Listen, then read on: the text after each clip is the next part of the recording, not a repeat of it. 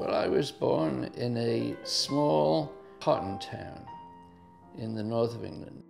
Things were pretty difficult because everybody had lost their money because there was this Great Depression on. I thought I'd like to be an architect or something like that, but I didn't seem to have much talent in that direction, or in any direction, really. I was 13 years old and had a blood test and saw these men in white coats looking down microscopes and decided on that moment I was going to be a pathologist.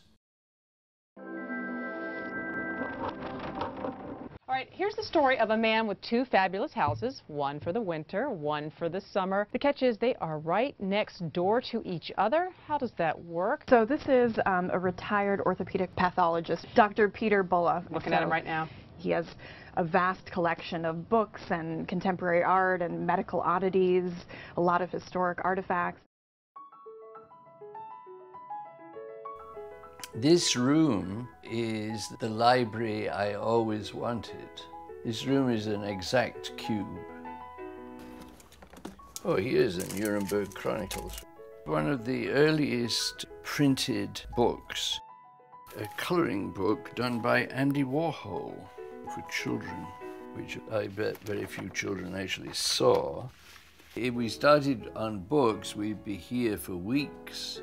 You wouldn't be able to stop, because there are very nice things in here. Do you enjoy supporting young artists? Yeah.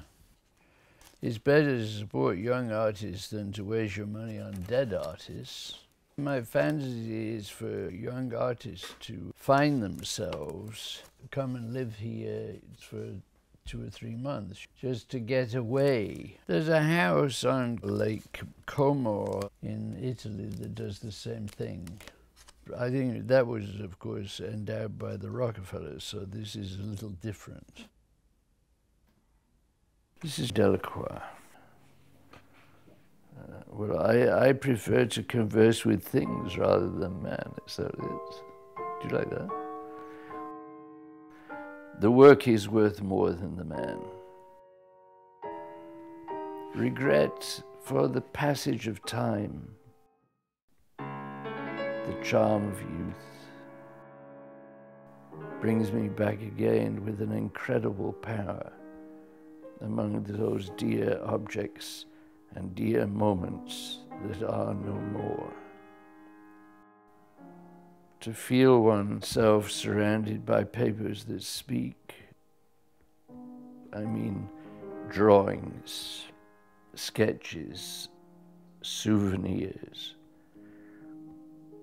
Therein lies a happiness which at many moments seems superior to all others.